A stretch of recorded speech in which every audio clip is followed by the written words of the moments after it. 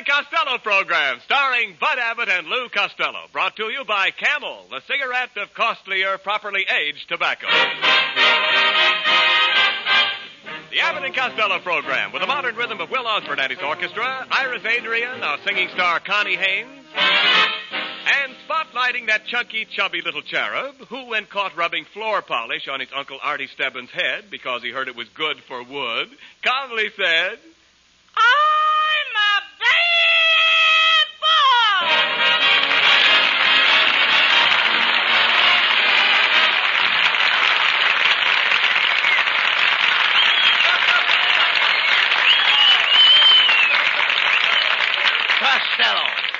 Costello, we bought this gas station 4 days ago.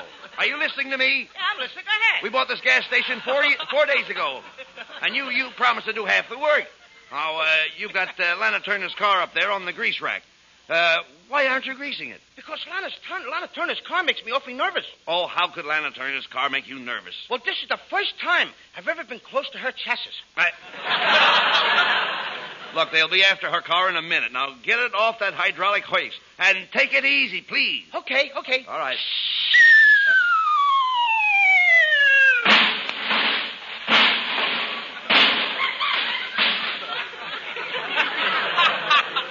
Anybody want to buy a squatty Chevrolet?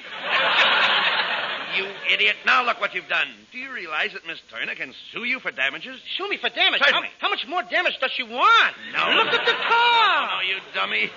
She can press a suit against you. Oh, she can press a suit against me anytime. Oh. You please talk sense. We've got to lift that car up and get it out of there. Where are the jacks? Where are the jacks? Yes, where are the jacks?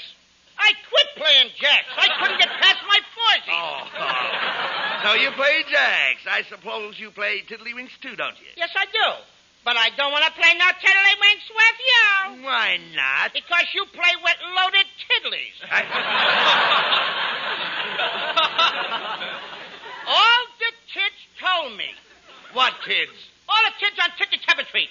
Now listen, Costello. Costello.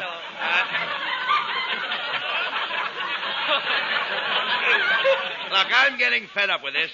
You haven't done a lick of work around here in 4 days. Oh, no. Only this morning I cleaned out that little pantry over there. Pantry? Yeah. That's not a pantry. Now he tells me. You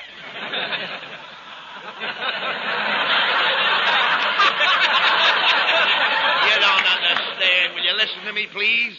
What would they be doing with a pantry and a filling station? Well, I thought maybe that's where they kept the traffic jam. Oh, no. Hello, Abbott and Costello service station. Do you have an oversized head gasket? Yes, I have. How do you get your hat on?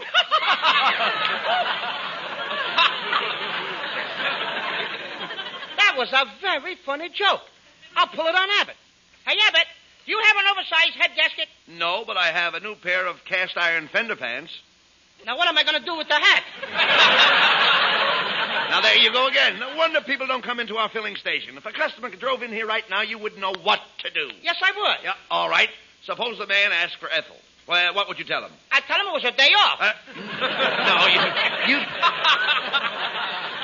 you'd put Ethel in the car. I put her in his car. I don't even know the girl. Oh, Ethel is tanked in front of the gas station. Oh, you want me to sober her up? No, please.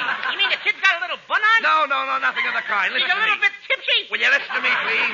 We got a drunken girl in front of the Nothing gas of the station. kind. I'm not talking about that. Look, if a man has a high-speed motor, he wants ethylene. He wants what? Ethylene. That's a new one on me, brother. He wants ethylene. And ethyl, there's two kinds, You mean he ethylene or won't take one? ethylene. Huh? He could give him ethylene. That's the one I better get to get the laugh. All right, well, get it that way. Get it the way you want. Go ahead. If he wants me to put ethyl on a diet, okay. Now, look. What would you do if a man drove into our gas station and his motor knocked? I open the door and let it in. No. Don't you understand? Don't you understand? He has a mist in his motor. Okay, she can come in, too. Please, just a minute, will you please? The man's motor is missing. Oh, what are you looking at me for? I didn't take it. All right, I do go around taking motors, you know. There's other ways of making a buck. All right, I know that. Just forget about it. Look, wait a minute. What would you do if a man drove up with a flat tire? I would treat her just like any other lady. You don't understand. That's self-service with me. I understand that. I mean a puncture, you nitwit. A puncture. Do you know what a puncture is? Oh, yeah. A puncture is a hissing sound followed by naughty words. Of all the dopes I ever met, that settles it. Take that uniform off and get out of here. Right here and now, I am going to sever my relations with you. You are? Well, yes. While you're at it, I got an uncle I wish you'd cut up, too. No. He's the meanest man that I ever... You better stop me. He's the meanest Will man you I never ever... mind that? Listen to me. Okay. I mean you're through. Fired. Now get out of here. Go ahead. You mean I'm all washed up? You heard me. You're firing me, Abbott? You are fired. Please, Abbott. Give me another chance. No, never. We're through. Oh, pilgrims. Pilgrim. Pilgrims. Pilgrim what? Just pilgrims. You stopped my progress. What? All right. I'll give you another chance. Now, get in that car there and drive it over to the wash rack. It won't start. I tried it. No, what do you mean it won't start? All you have to do is choke your motor. Do what? I said choke your motor. Abbott, do you realize what you're saying? Well, certainly. Choke my motor? That's all you have to do. Do I look like a boy that would choke his own motor? Listen, I don't think you even know where your motor is. Sure I do. She's home with my folder. Your folder? Your folder? Yeah, they're taking care of my little brother and soda. Oh, stop this silliness. I don't think you ever had a car. Oh, certainly I got a car, Rabbit. Only I can't think of the name of it, that's all. And all I know is that it ends with a ack. That's the name of my car. It ends with a ack. Is it a Pontiac? No. Cadillac? No. Now I remember. It's a Maniac. Maniac? Mm-hmm. Every time I drive down the street, everybody says, there goes a Maniac. You mean that old broken-down jalopy of yours? Do you call that thing a car? What do you mean, broken-down jalopy, Abbott? My car's good enough for the Army. A big general wants to borrow it. A general wants to borrow your car? I don't believe it. Oh, yeah, here's a note. I got a note right here from him. Look what it says. We'll be around to your house in the morning to pick up your car. Signed, General Finance.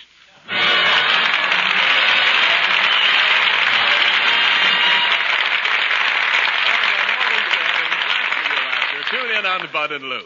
And if it's wisdom you want, well, let's go back 2,500 years to wise old Aesop. Experience is the best teacher. Yes, experience is the best teacher. When cigarettes were very scarce not many months ago, most smokers took what they could get. One day, one brand, another day, some other brand. Now, that experience taught smokers that the costly tobaccos blended in the traditional Camel way set Camels apart from all others. That fact is proved by today's record demand for Camels. As old Aesop also said, actions speak louder than words. Yes, actions speak louder than words. The actions of today's experienced smokers speak louder than any words about any cigarette. For more smokers are asking for Camels today than ever in Camel history. Yes, Camels are the choice of millions whose own experience taught them that the expertly blended, costly tobaccos of Camels set Camels apart. C-A-M-E-L-S. Yes, Camels are the choice of experience. And now Camel presents Will Osborne and the orchestra. It's the rhythm of Tampico.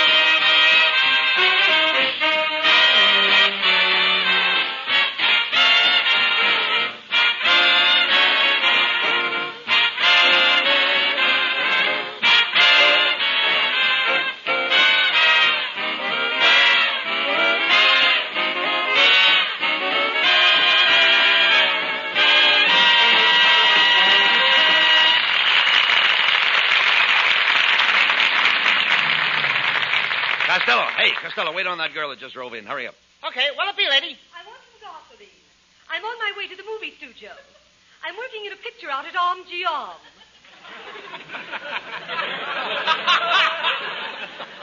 Geom? Yes. Are you acquainted with any of the actors at Om Geom? No, but I know the janitor at Republic. That's right near Universal. I'm so thrilled. I'm appearing in a new picture. It's all about the African jungles. The African jungles? Oh, Abbott, you know what the jungles are. That's the home of the giraffe and the tiger. That's where the Mount-Kays... The Mount-Kays? The Mount-Kays eat the coconuts. Yes, in one scene I'm surrounded by savage crocodiles. Crocodiles? Yes. Have you ever been frightened by a crocodile? No, but I've been chased by a skunk. Young man, are you trying to mock me? No, I like you a lot. I could go for you. Couldn't you go for me? Absolutely. And here I go. Hey, what was the matter with her? I guess I made her Maud. Hey, Costello, is there another car driving in? Hurry up. See what they want. We're doing a nice business here. Hey, buddy. Huh? Come here. What can I do for you? Shh, not so loud. Yes? Come closer. Yes, sir. How would you like to have a bunch of tires you could sell without priorities? I got a carload of hot tires I could let you have cheap. What? How dare you try to sell me tires without a priority? You are nothing but a crook, a chiseler, and a rat. I have a good notion to report you to the FBI. I am from the FBI. Just checking.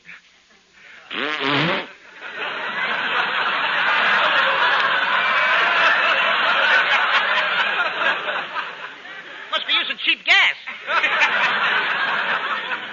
Uh-oh, Costello. Here comes your girlfriend. Lean against her. Abbott, where is that Costello? I'm going to tear him limb from limb. Get out the DDT. Here comes the Black Widow. Oh, there you are, you inflated meatball. I asked you to put 5 gallons of gas in my car, and what did you do? Well, we were out of gasoline, so I poured in a case of 7-Up. No wonder my car burped all the way home. Costello, why do you do such things? Yes, when I got home, I was all broken up. Well, whoever put you back together again certainly did a swell job. All right, stop it, Costello, stop it. Oh, I'm sorry about your car, Lena, but I bought you a present. Here's a quart bottle of Channel number 5. A quart bottle? Mm-hmm. Costello, that's awfully extravagant. Why, a dram would have been enough. Well, I guess I'm just one of those fellas that don't give a dram. Hey. Hey, Lena, and here is a garlic lipstick to go with the perfume. A garlic lipstick? Yes. When I want to kiss you in the dark, I just inhale and come in on the beam. Oh, Costello, I'm fed up with you. Goodbye. Now Lena's walked out on me, too. Everybody's getting mad at me. This is certainly a busy day. Hey, another car just pulled up to the grease rack. Hey, Bud.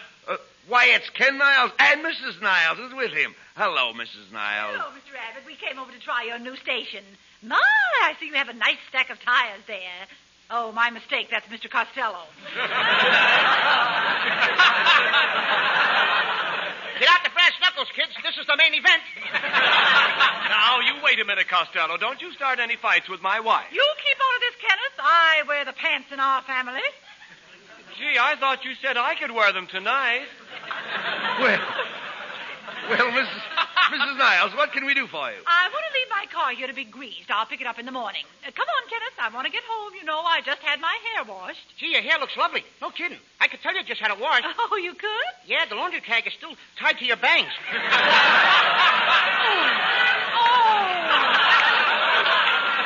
better have that car greased and ready for me at 8 o'clock in the morning. Come, Kenneth. Do you hear me? Come along, Kenneth. Give him a little time, will you? His leash is caught around the gasoline pump. How dare you insinuate I have Kenneth on a leash? Come, Kenneth. Well, come on, get busy, Costello. Now, look, Abbott. Now, to send the Get I tell busy, you? Costello, and grease Mrs. Niles' car. Why do I have to do all the heavy work around here? You know, I'm not a well man. Oh, stop. Now, honest, Abbott, I'm not. I only wish I was as strong as you. Oh, being strong is all in the mind. If you think strong, you'll be strong. Think of Atlas. You'll have a body like Atlas. Think of Hercules, you'll have a body like Hercules. That wouldn't work with me, Abbott. Why not? I keep thinking of Betty Grable.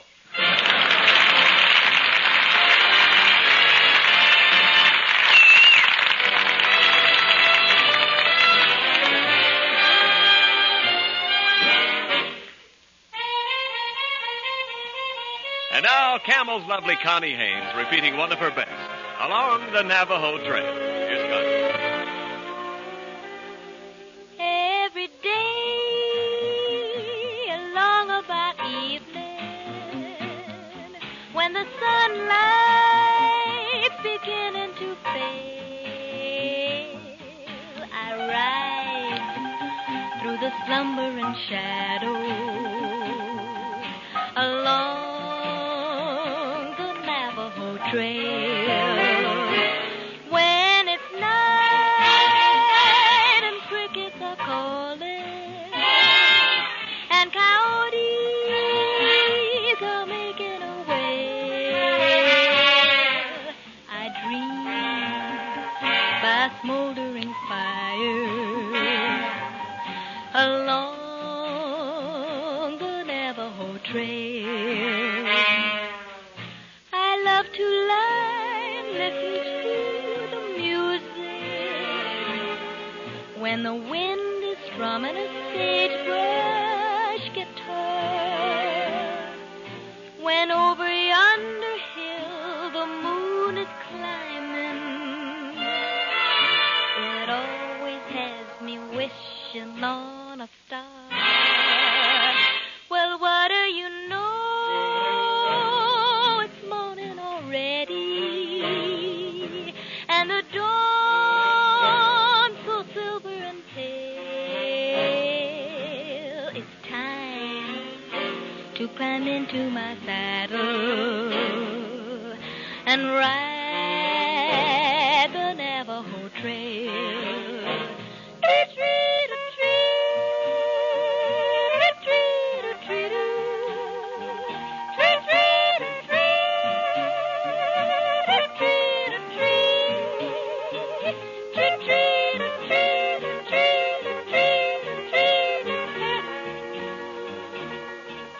Along the Navajo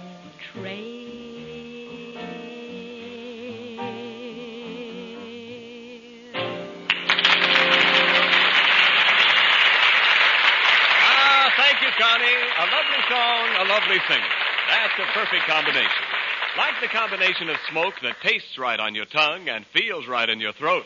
And that, by an odd coincidence, would be the smoke of camels, right, Ken? Well, I think so, but each smoker must decide that for himself. His T-zone must decide. You know, T for taste and T for throat. The zone where smokers test the smoke of any cigarette. Yes, in a cigarette, the smoke's the thing, but only you can judge it. How the smoke on your tongue tastes, how the smoke in your throat feels. Only your T-zone can tell. For experience is the best teacher. Exactly. And a few months ago, when smokers' T-zones had to sample so many different smokes, countless smokers learned that the costlier tobaccos of Camel suited their T-zones to a T. Yes, they found Camel's most pleasant in taste, most soothing in the throat. For today, the preference for Camels is the greatest in all Camel history. In the zone where smokers test the smoke of any cigarette, it's C-A-M-E-L-S. Camels are the choice. More smokers are asking for Camels today than ever in Camel history. Well, Mr. Abbott, is my car all greased and ready? Yes, it is, Mrs. Niles. Costello, go get Mrs. Niles' car. Uh-oh. What do you mean, uh-oh? I was afraid she was going to ask for a car again. The car isn't here. My car isn't here. Where is it? Where is my car? I had it out last night. I was testing it, and I had a slight accident. The car is down on Main Street. On Main Street? Well, why didn't you bring it home? It was dark. I couldn't find all the parts. You wrecked Mrs. Niles' car? How did it happen? I hit a pedestrian. You hit a pedestrian? Oh, how could that wreck the car? The pedestrian was on a bus. Costello, just where Where is the car on Main Street? Between 5th and 6th Streets. Oh, will you be specific? Is it nearer 5th or nearer 6th? It's kind of spread out evenly between them. Oh, you fool. I suppose the car is a total wreck. I couldn't tell very well. What do you mean you couldn't tell? When I left, the fire department was sifting the ashes. Did you hear that, Kenneth? This idiot has destroyed my car. Well, we're not going to stand for this, Costello. You're going to replace my wife's car. We're calling the police. Now, wait a minute, Mr. and Mrs. Niles. I didn't mean to wreck your car. I'm just a poor little boy trying to get ahead. Well, if you ever get a good one, you'd better hang on to it. Mrs. Niles, I'm going to do the gentlemanly thing. I'm going to give you my car. It's a beautiful 10-passenger sedan. You mean 10 people can ride in it? No, one rides, the other 9 push.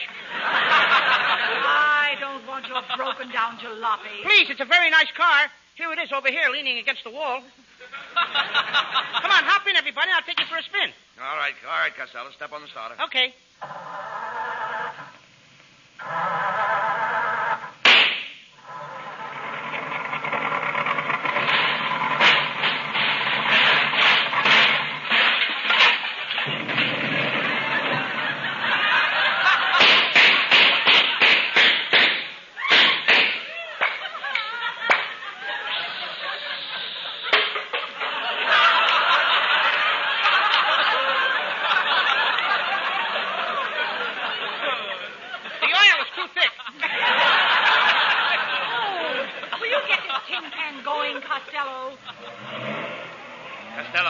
Costello, watch where you're driving. You're up on the sidewalk. Oh, People don't drive on the sidewalk. Oh, you're a stranger in California, eh, bud? Look out. Give that pedestrian the right of way. Okay. Ah! You big fat dummy, can't you see where you're going? I got you, didn't I? Costello, you blockhead, you bumped into that woman. You told me to. I did not. I said give her the right of way. Oh, I think it says give it to her right away. Oh, here comes the motorcycle cop. All right, pull over to the curb, you. I'm Officer Melonhead. What do you think you're going to, a fire? Hey, Abbott, there's a fire. Come on, let's go see it. Costello, there isn't any fire. This guy just told me there's a fire. I did not. I just asked you if you were going to a fire. Sure, I'll go. I like to watch fire. Listen, Shorty, there isn't any fire. Didn't you just ask me if I was going to a fire? Yes, I did, but I always ask that. Whether there's a fire or not? Yes. Let me smell your breath. How dare you? How dare you insinuate that I drink? A bottle has never touched my lips. Oh, a cork sniffer. Insulting a police officer, and there's witnesses, too, huh? Who are these two people in the back seat? That's Mr. and Mrs. Ken Niles. Oh, indeed. And which one is Mrs. Niles? Wait a minute, Officer Melonhead. I don't go for that kind of remark. Which one is Mrs. Niles? These people's are friends of mine.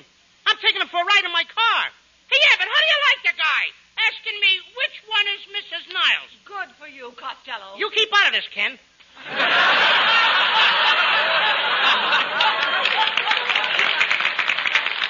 that's your attitude. Well, I'll fix you. Officer, this man wrecked my car, and now he's trying to palm off this old pile of junk on me. Oh, he is. Is he trying to swindle a woman? Costello, you're going to jail. You are, Costello. You've got yourself into it again. Well, what's the matter with you? I guess I'm just a failure. I'm the kind of person my mother don't want me to associate with.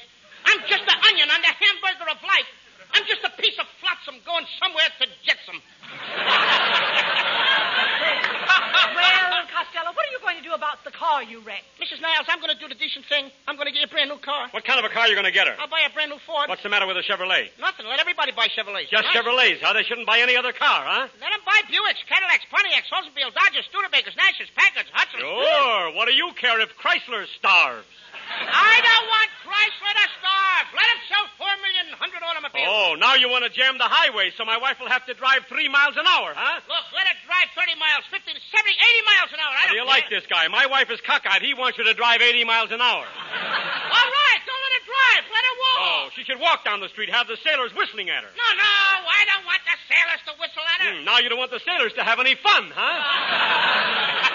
Let the sailors have fun. Go on, I know what you're thinking. Go on, say it. My wife kisses every sailor in town. Your wife don't kiss every sailor in town. Oh, you know the ones she kisses, but you won't tell, huh?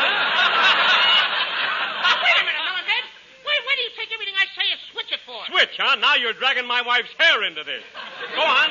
Tell all the people how ugly my wife looks without her hair. Say it. My wife is ugly without her hair. No, Melonhead. No, I think she's a slick little girl. Oh, Oh, slick. My wife looks like a billiard ball with legs. Go on. Go on, start a rumor. Tell all the people that I married my wife. I only married my wife for her money. Melonhead, I knew your wife before you married her. She was a pauper. She didn't have a red cent. Now he tells me. Now, just for that, Costello, I've got a good notion to slap your ears down. Oh, you would have said it if you didn't have the policeman's uniform on. Oh, I wouldn't, huh? No, you wouldn't. No, I'd like to see you take that coat off. Oh, I'll take the coat off. Well, go on, take it off. I'll take it off. Go ahead, take it off. Okay. My coat is off. Now. Well, now what have you got to say? Did anybody ever tell you that you have pretty suspenders?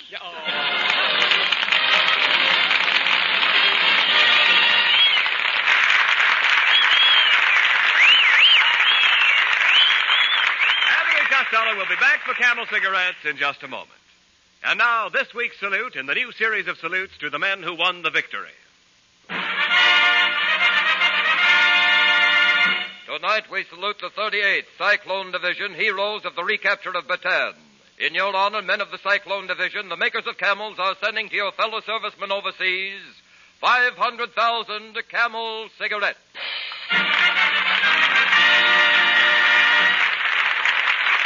Each of the two Camel radio shows thus honors the different units of the Army, Navy, Marines, and Coast Guard, a total of 1 million Camels set free each week.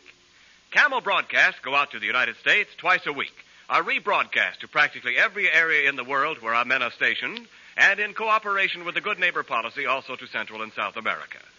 Listen next Thursday when Camel again presents Abbott and Costello. And now here are Bud Abbott and Lou Costello with the final word. Well, Costello, Mrs. Niles is still waiting here. She wants to know what you're going to do about that car of hers that you smashed. Yes, Costello, I simply can't get along without transportation. Why, I've never walked anywhere in my life.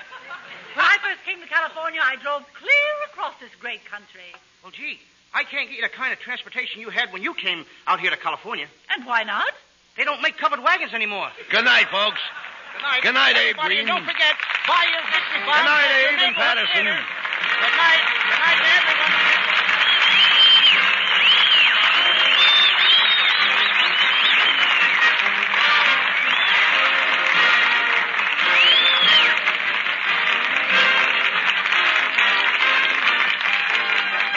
Be sure to tune in next week for another great Abbott and Costello show, brought to you by Camel Cigarettes.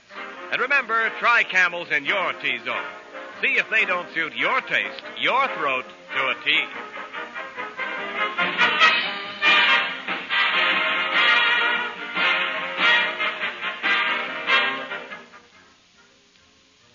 Cold weather and pipe smoking somehow go together, especially if you can settle by the fire and take it easy. But you want the right kind of fire in your pipe, too. The cooler, slow-burning fire of Prince Albert tobacco. Prince Albert burns slowly because it's crimp cut. A special no-bite treatment takes out the parch and sting, lets you enjoy the rich, mellow flavor of Prince Albert as often as you wish. Do you wonder why Prince Albert is the world's favorite? Try it just once, and you'll know. And be sure on Saturday night to tune in the great Prince Albert radio show, Grand Ole Opry, Coast to Coast on NBC.